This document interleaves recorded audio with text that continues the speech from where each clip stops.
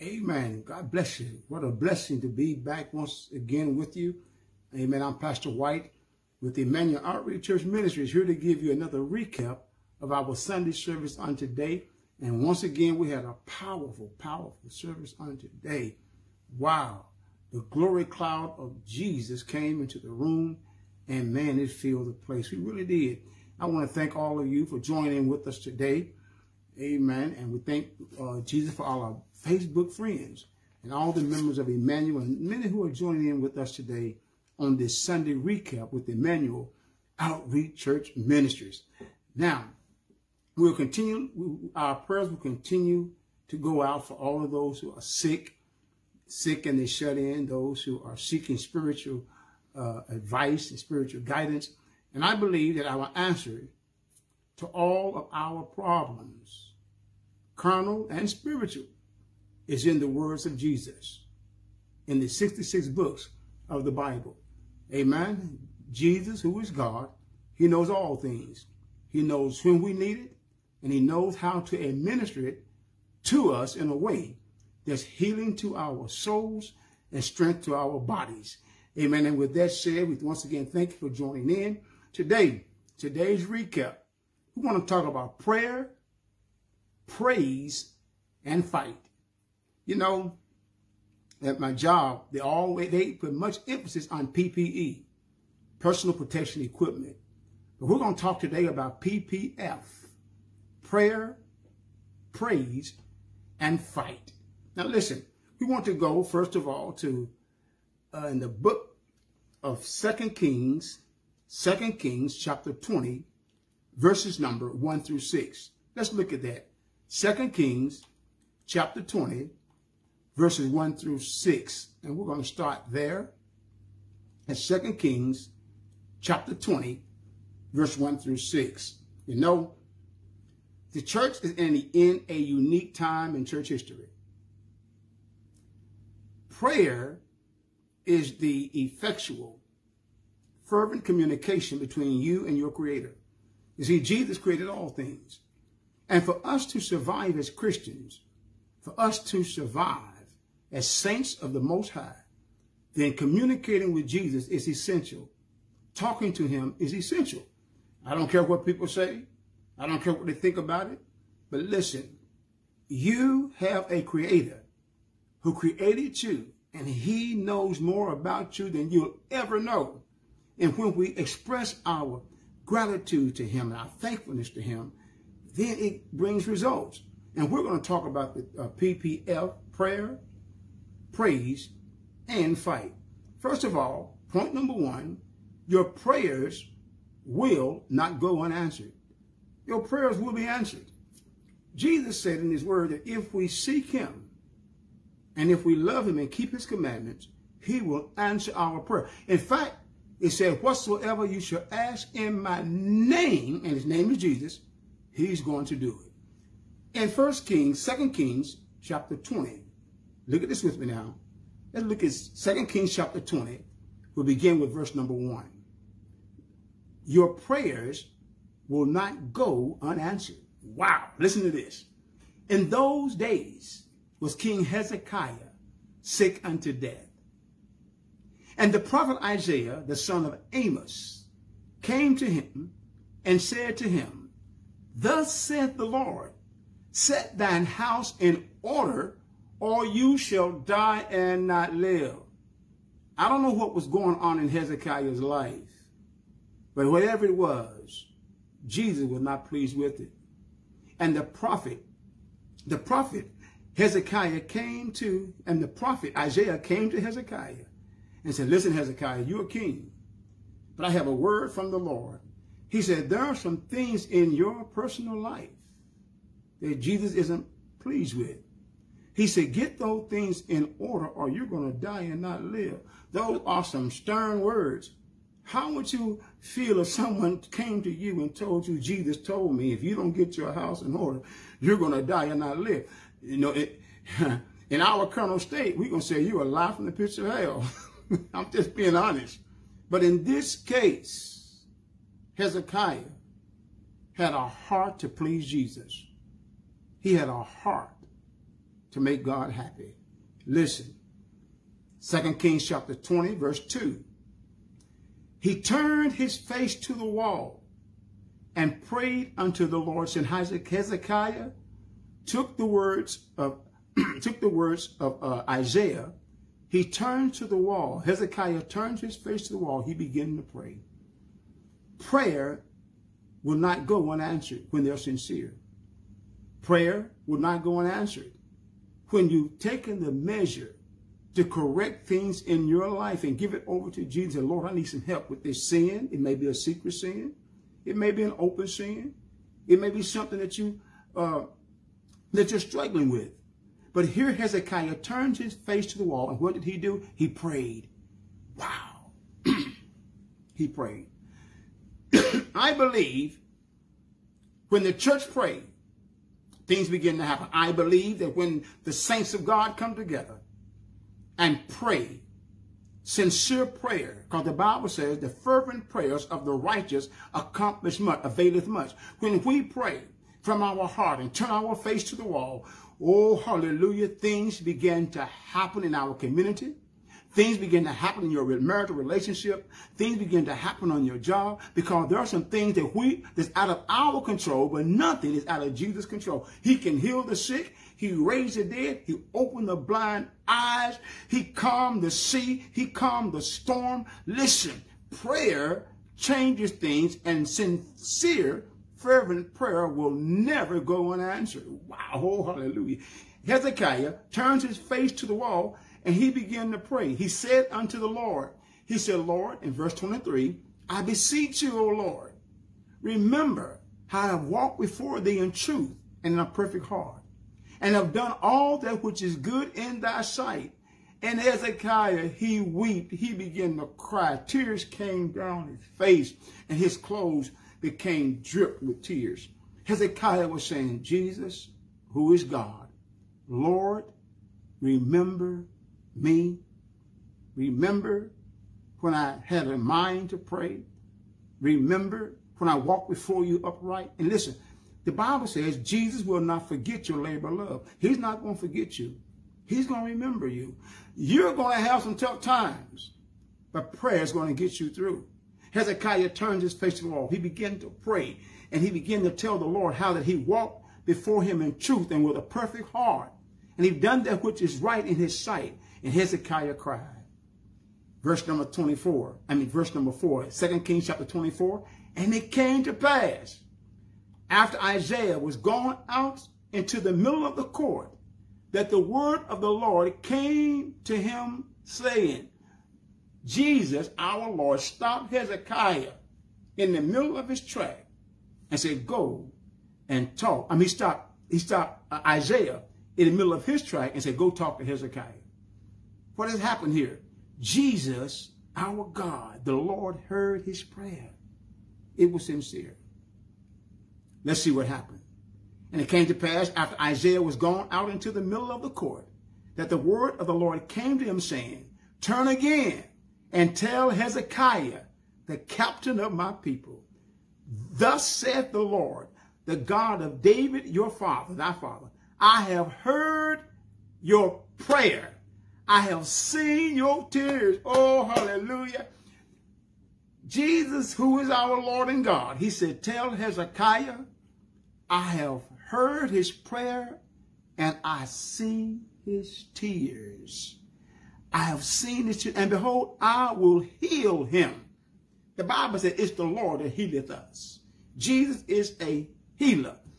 And then the Bible says, on the third day, thou shalt go up unto the house of the Lord. Listen to this now. And we talk to Hezekiah, and I will add, 2 Kings 20, verse 6, and I will add unto thy days 15 years. PPE, first start with prayer. When Hezekiah turned his face to the wall, he wept. He didn't listen. This man, this king who rules a kingdom out of humility and submission, turned his face to the wall. He cried, he wept till his garment became soaking wet with tears. And Jesus heard, God, our Jesus heard his prayer, saw his tears, and watched this. He said, listen, Isaiah, go back and tell Hezekiah, I'm going to add 15 years to his life. Whoa. You see, when you pray sincere and you mean it from your heart, your prayer will not go unanswered. This king prayer was answered in 15 years. Now that tells me no matter what he's going through, he can't die until 15 years expire. That's powerful. 15 years added to his life. That's prayer. Next is praise. Listen, praise is powerful. Never stop praising Jesus. Never stop praising him. Hezekiah has been healed. And of course, he's praising him. But now we have David. Point number 2 is never stop praising him. David was the king of Israel as well. He wrote a lot of the Psalms. He didn't write all the Psalms. He wrote a lot of the Psalms. David went through a horrible time in a portion of his life. Remember, he fell with Bathsheba. He had Uriah killed. David was an embarrassment. He was actually an embarrassment to Israel. But there's something about David that got God's attention. David knew how to praise Jesus. So at the end of David's life, we come to Psalms 150. In Psalms 150, 1 through 6, look at what David does. David has written a whole lot of Psalms. He's killed a bear. He's killed a lion. He's killed Goliath. He's made mistakes.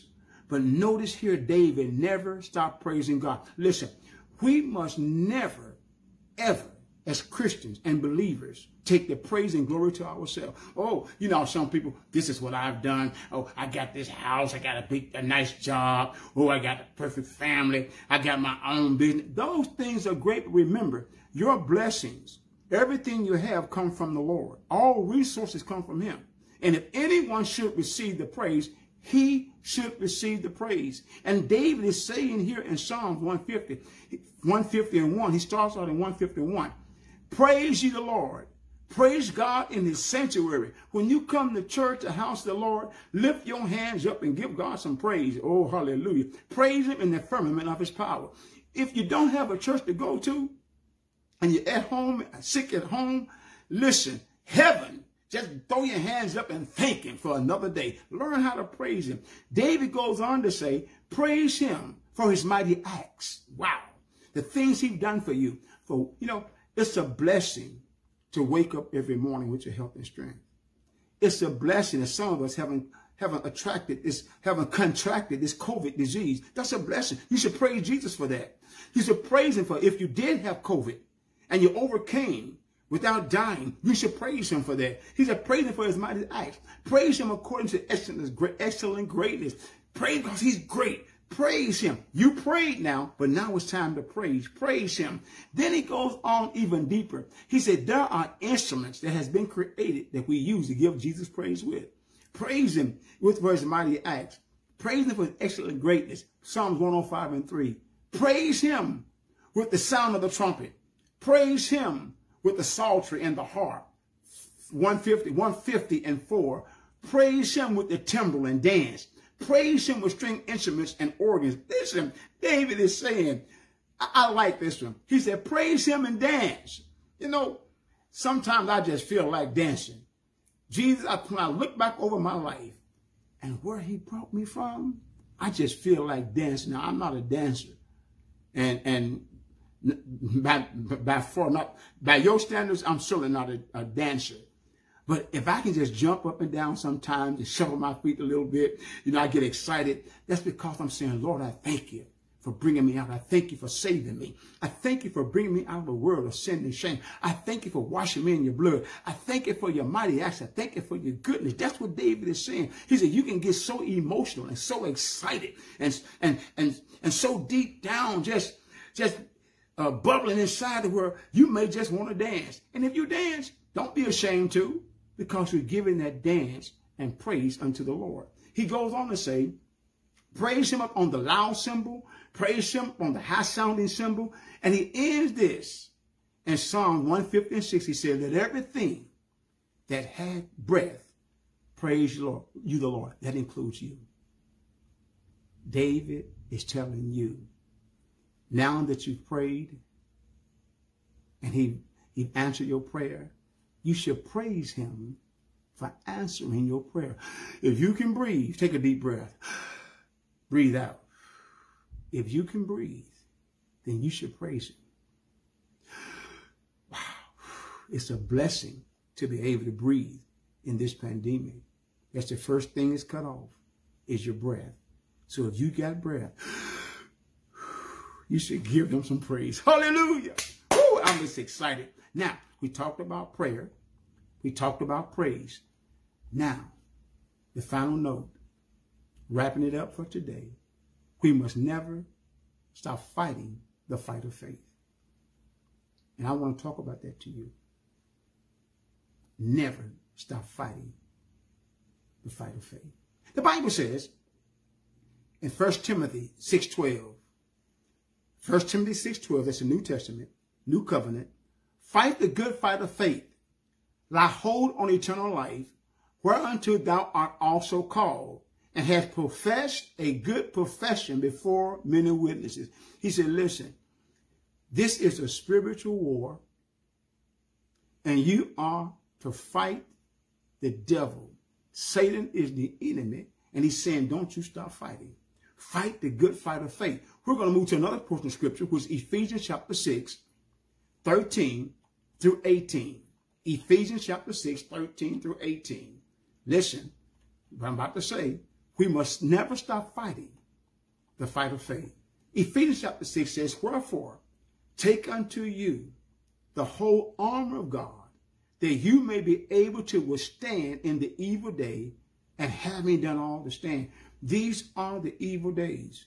And if you're going to remain a Christian, if you're going to remain stable in Jesus, if you're going to remain in his love, then yes, Jesus will fight your battles. But there is a requirement. You also must have the tenacity and the desire to also fight.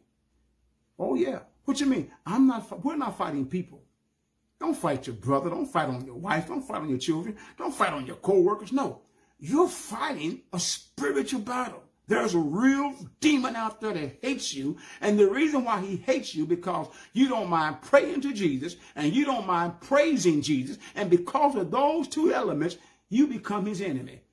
And he's going to fight you night and day. He'll fight you in your dreams. He'll fight you while you're awake. Satan has an agenda. And his agenda is to kill, to steal, and to destroy. Therefore, we got to fight. Oh, yeah. And we have something to fight with. Wherefore, take unto you the whole armor of God, that you may be able to withstand in this evil day, and doing all you have to stand. Stand therefore, having your loins girt about you with truth, and having the breastplate of righteousness, and your feet shod with the preparation of the gospel of peace. Above all things, take the shield of faith, wherein you shall be able to quench all the fiery darts of the devil. There are so many people who are going to get their license to carry. Why are you getting your license to carry? So you can go and purchase a weapon to fight the adversary that may try to break into your home, or may try to rob you on the street, or may try to violate you. So you go and purchase a weapon. That's on the natural carnal side. But on the spiritual side, there is a demon that wants to destroy your reputation. He don't want you coming to church. He don't want you praising God. He don't want you giving Jesus glory. And he's coming to kill, to steal, and to destroy your life. But Jesus has given us some weaponry to fight with, and you ought to praise him right now. He said, listen, he said, you've got to take on the whole armor of God, the breastplate of righteousness, the shield of faith, so you can be able to ward off the fiery darts of the enemy. So when the devil shoots some fiery darts at you, you have been given some armor to fight, to fight off those darts. Hallelujah. And guess what? When you're praising him and when you're praying, the devil's going to shoot darts at you. But he's given you weapons of your warfare to fight the devil. And they're not carnal. Listen to this. He says here, above all things, take the shield of faith. That's Ephesians 6:6. Well, let's look at 6:15. Ephesians 6:15. It says here, and your foot shod with the preparation of the gospel of peace. Above, 6:16, above all, taking the shield of faith, wherewith you shall be able to quench all the fiery darts of the devil, and take the helmet of salvation and the sword of the Spirit, which is the word of God. He said the word of God is a sword, and the word of God cuts the enemy. Oh, hallelujah. That's why Paul told Timothy to study, to show yourself approved, that a workman need not be ashamed, rightly dividing the word of truth. How do you fight the devil with these weapons? Listen, use Jesus' word. And I told them today, and we were praising him. The word of God is a sword, and it will cut any demon up that comes your way. Read the word. Study your Bible. Just don't take it home and put it on the shelf. Just don't take your Bible and put it in the seat of your car and let the sun kill it, eat it up. No, read that word. Absorb that word, because you're going to need that word to fight the spiritual war. He said in 6:17, and I'm just about finished, take the helmet of salvation and the sword of the Spirit, which is the word of God. Verse 6:18, pray in all ways with all prayer and supplication in the Spirit, watching thereunto with all perseverance and supplication for all saints. He said at the end of the day, you start out praying, end up praying. Wow. PPF. Pray, praise, and fight. Immanuel, don't stop fighting. Don't stop praying. And don't stop praising him. That's your victory. Today is a recap. And I know I run through this. There's so much more I want to say. But you are powerful today. Everyone who's listening to me this moment, you're powerful. I hear you praying. I see you praising him. But also you got to fight the enemy. Don't lay down. Let the enemy do you in any way. He just walk over you. No. The Holy Ghost give you power.